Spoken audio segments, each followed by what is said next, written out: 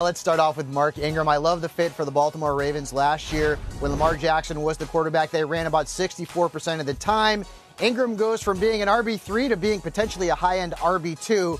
He's still got a lot of gas left in the tank. Moving on, Golden Tate. He stays in the NFC East from the Eagles to the Giants, and this is a very good fit. Why? Well, because he's a big yards after the catch guy, and he's going to be catching passes from Eli Manning. Wouldn't be surprised if he led the Giants wide receivers in targets.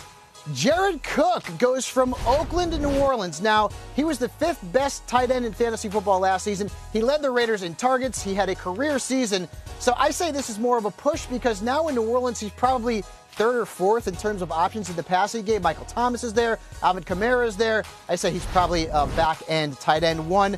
Moving on to my beloved Dallas Cowboys and Randall Cobb. Good fit. He'll replace Cole Beasley, who averaged right around 83 targets in his last 3 seasons with the Cowboys. I say Cobb, if he can stay healthy, will get 80 to 100 targets, probably worth a late-round pick. And finally, Tevin Coleman, who goes back to Kyle Shanahan's offense with the San Francisco 49ers.